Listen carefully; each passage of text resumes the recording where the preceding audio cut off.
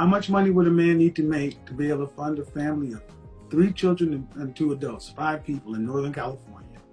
I have not done the math on that, so I don't want to just guess numbers because I haven't done the math. Just throw a number out. What do you think? Independently or with the wife bringing in minimum 20%? Family of 5, man. He's having to provide for 80%. How much would he need? 250,000, I would say. Ma'am. No, ma'am. What is it? No, ma'am. In Dallas, Houston, Atlanta, that's $300,000 a year. 350 actually. Northern California, you're talking closer to about 400,000, $500,000. I want a man that's definitely going to be able to pay the bills, like take care of me, but I still want to be able to have the option to work and do like my career, have a career, and still have kids.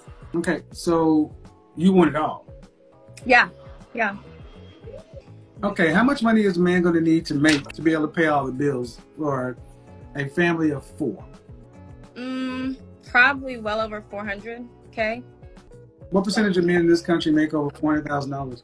I would say maybe 2 to 4%. Probably not a lot. 1. Okay. 1%. So let's go back to what you said. I feel men don't care about what you feel. We think, act, and do. Men hit the financial stride between 45 and 55. Are you prepared to marry a man that's 45 years old or older? No. So you're a delusional black woman.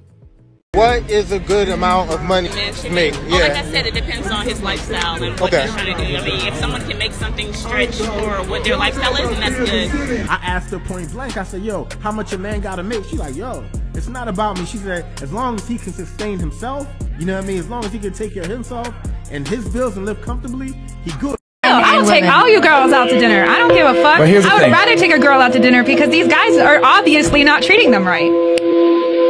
Emotional damage. If you're in a controlling relationship, please come this way. We will teach you how to not be in a controlling relationship and make a lot more money than these dudes that are controlling you. That's mostly run by men, no? Old men, yes. Usually that should have been gone a long time ago. So tell us again what we even need men for. I brought my bag. Praying mantis style. Y'all just use men for sex, get their sperm, kill them off. Yeah, I think that's probably the best bet. I respectfully disagree. Women need men to survive. Let's say all the men evaporated right now. Within a day or two, the infrastructure would collapse. The power grids, all the jobs that keep the world running the way it is. Women do not work these jobs. When it comes to survival, you need men.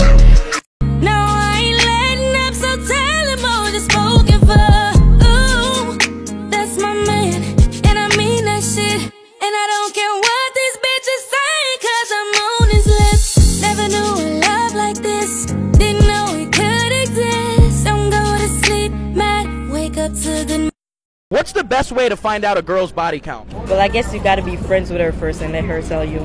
Yeah, but we don't do the friend zone. Well, you will never find out because we will be lying. Men don't like women with high body counts? They don't find it attractive? Yeah, that's why we lie.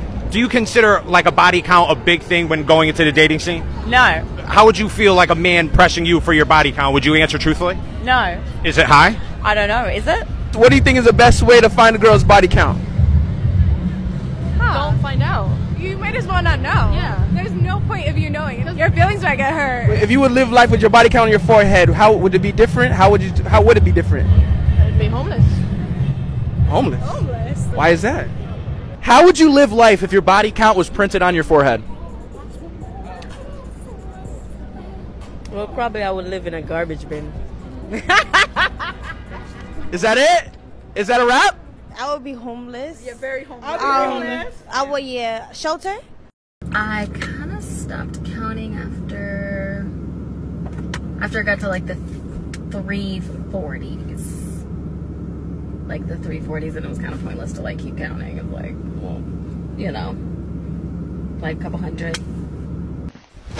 Emotional damage. You want some therapy?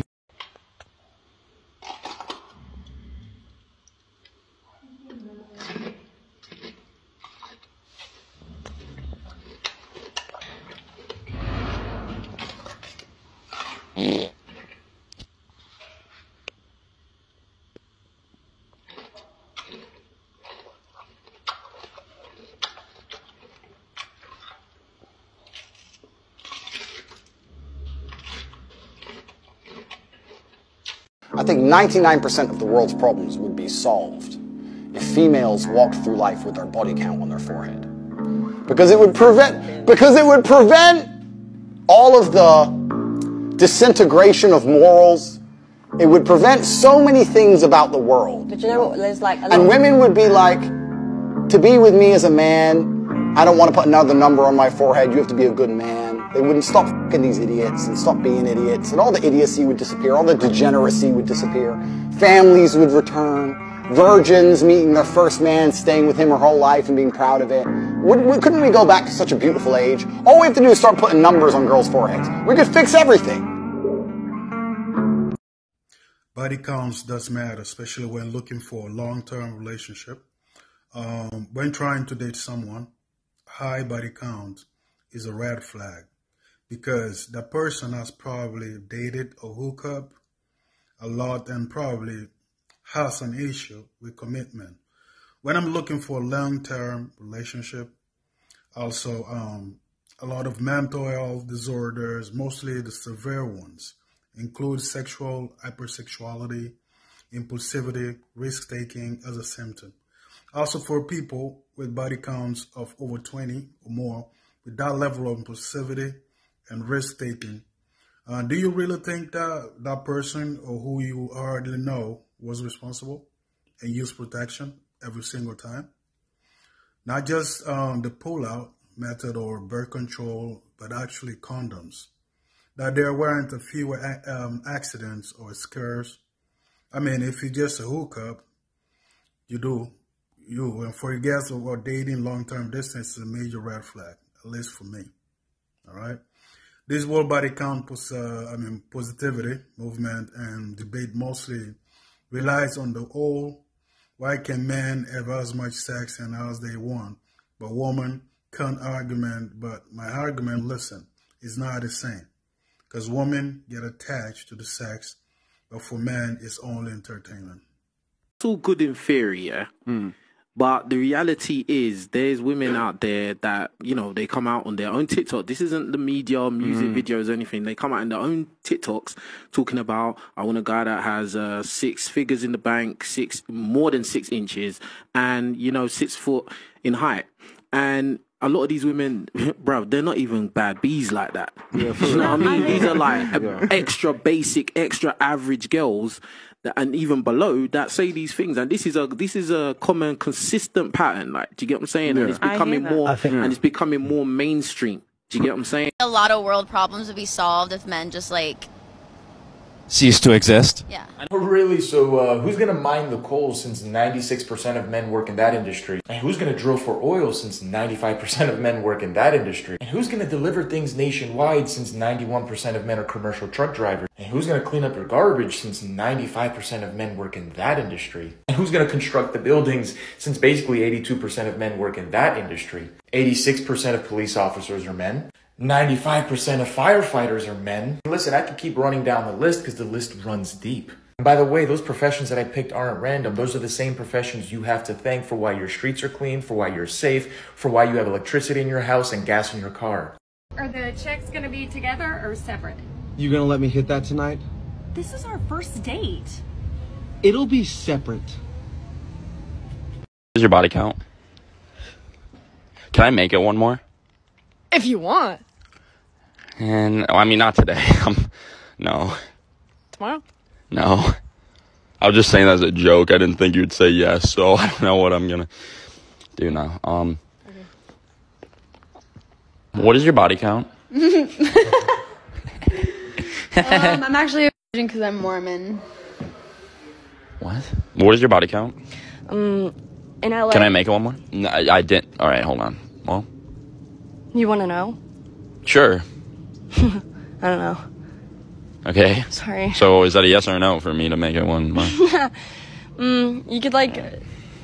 Y'all just got married, right? Just today, yes, like 4 hours ago. Okay. And do you guys know each other's body count? Yes. No. Okay. The body count, no. That's irrelevant. Is it? Yes. Past is the past. Like, this is my future. Are you willing to admit it right now? 9. 9?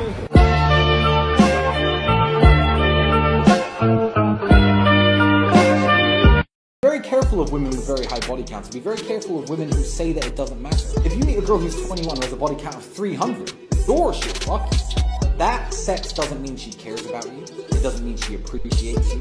It doesn't mean she respects you. In fact, it's meaningless because it's not you that makes her do it. It's the sex. Do you see where I'm going here? I hope you do. Here's why female body counts matter. A woman with a high body count is not capable of loving you and respecting you as much as a woman with a low body.